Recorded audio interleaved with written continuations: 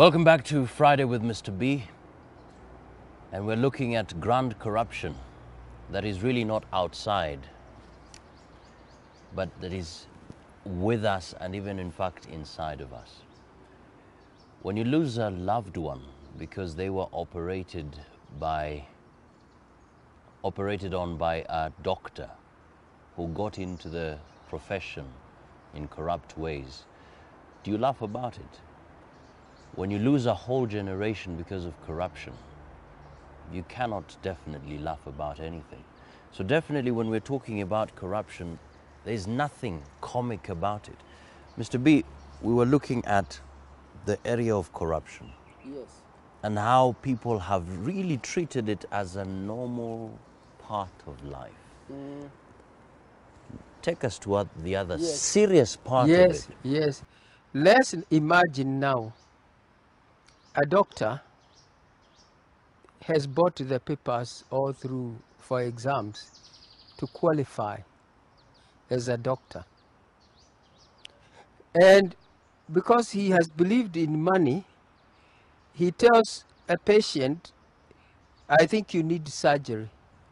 Because surgery, you need to pay 500,000 as opposed maybe to 5,000. That operation is going probably to cure that patient. And when that patient is dead, he is going to follow that payment. Because hospital will not release the dead body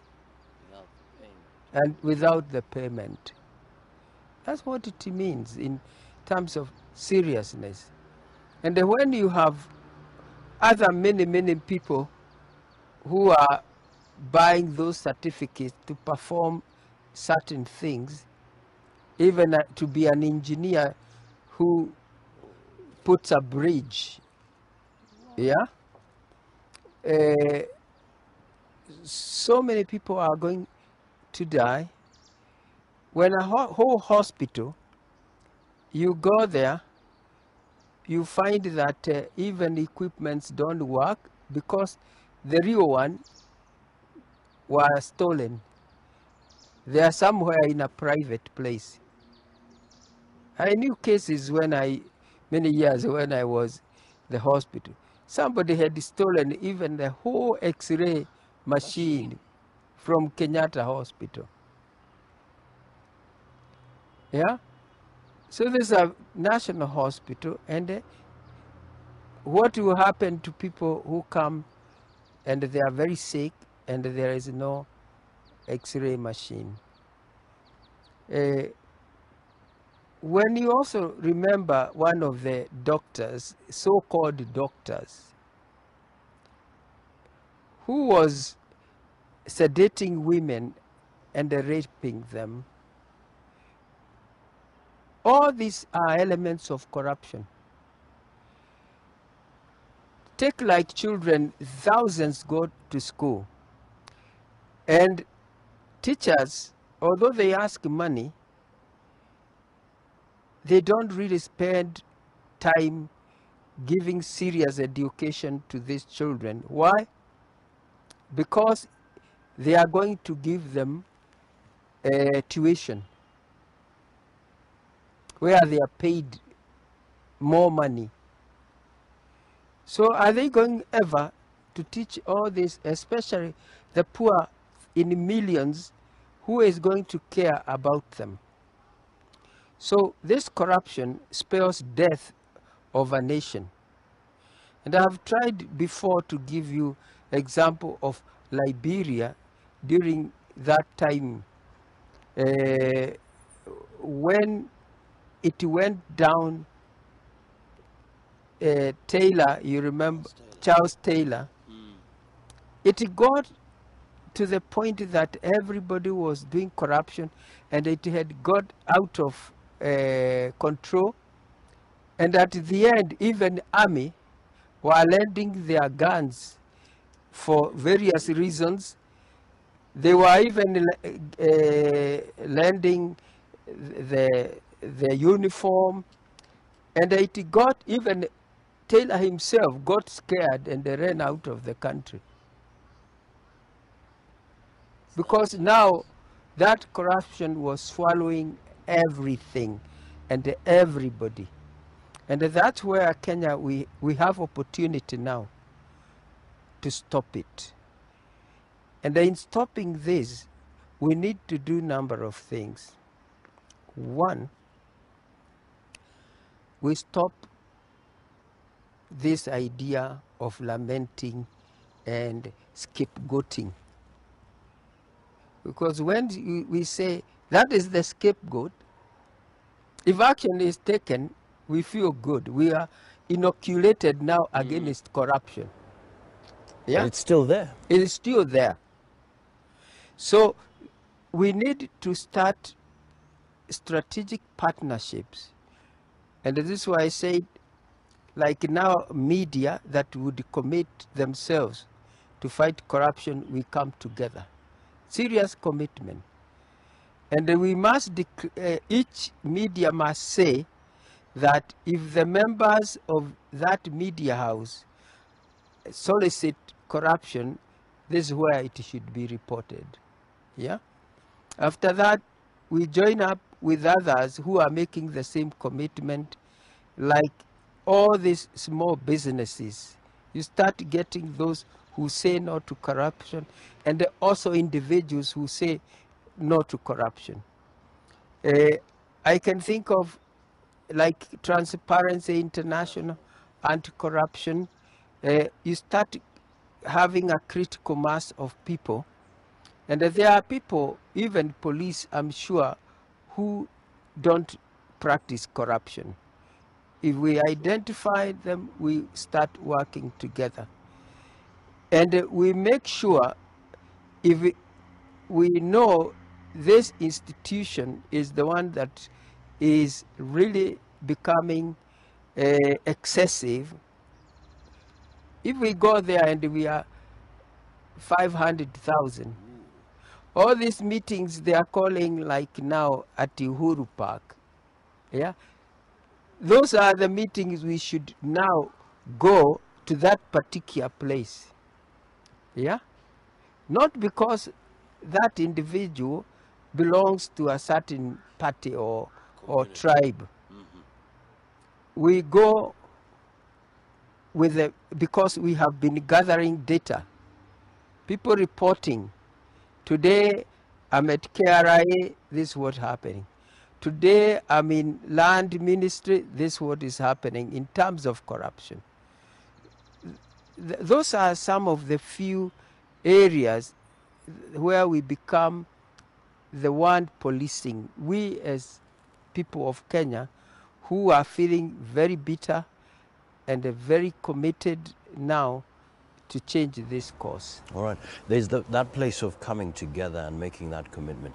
I have a bit of a concern, especially in terms of media and the political figures. Yeah. Because a Kenyan watching has no idea whether this media station has actually been paid to tell them that particular story. Yeah. So what is your word to that Kenyan watching? How can they develop that critical thinking where they're able to say, no, this is not right? Yes.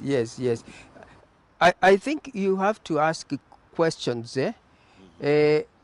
Over a period of time, we establish certain consistency.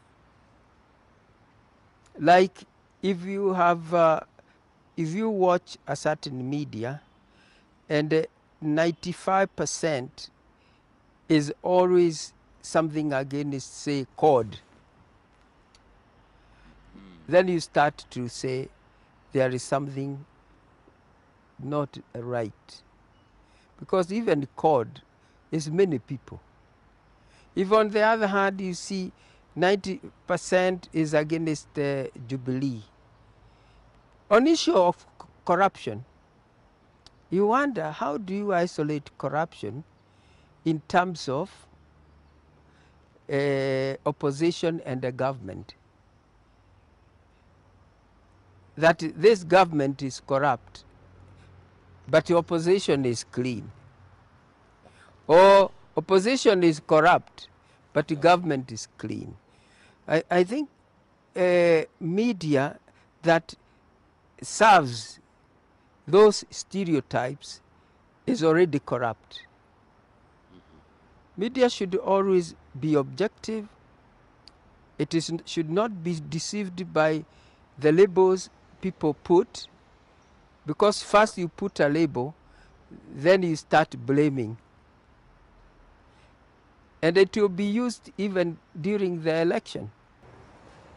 Right, right. In fact, that's where my concern is. Yes. Because if we have media stations that are already corrupt, Yeah.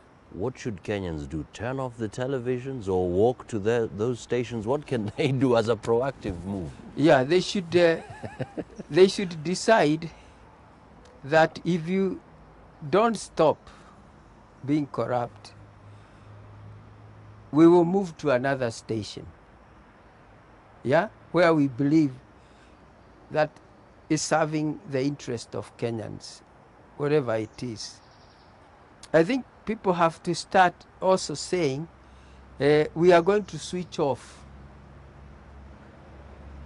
because the fourth estate was to become part of governance, equal to judiciary, co-equal to legislature, co-equal to executive. So we are the fourth estate, and we were to stand between the public and these institutions. And our commitment and the loyalty was to be to the public, and to tell the public the truth. And the truth is made of series of facts that are true. That's what establishes true. So we need to think outside the box and outside stereotypes. And the media is caught now currently in that. We have to free ourselves and become the real fourth estate. The real fourth estate. Yeah. The real fourth estate.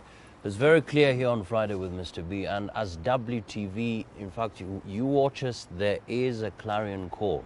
And we're saying, number one, if you experience any kind of corrupt activities around you, you can take the details of the moment, the people involved, and you can send to the number on your screen.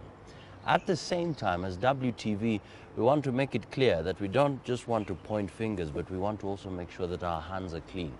So we're also saying, if any one of our members is caught in any kind of corrupt deals, you as the viewer and supporter of this television station, you can actually also send the details of that person to the number on your screen, and definitely action will be taken. Remember, we are not just working alone. We are in partnerships with different organizations, including Transparency International. In fact, in a couple of weeks, we'll be having the chair coming to talk, and different partners who are involved and dedicated in the fight against corruption. So Friday with Mr. B, all the time here, we are talking about making this country a better place, not only for ourselves, but for our children and their children, and making sure that this country remains our home, where we call it our motherland. So let's meet next time, Friday with Mr. B. All the best.